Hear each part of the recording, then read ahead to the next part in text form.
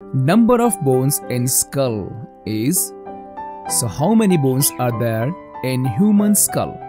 Your answers are here: 22, 18, 107 or 29.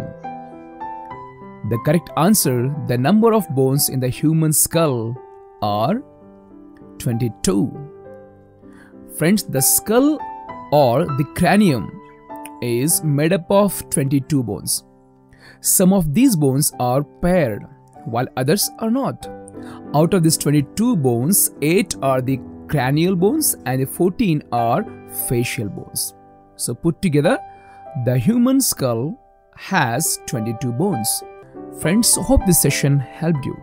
If it is, then please do like and subscribe our channel and even share this with your friends. And keep watching our channel where you'll get a lot of interesting MCQs and information that really help you for upcoming competitive examination.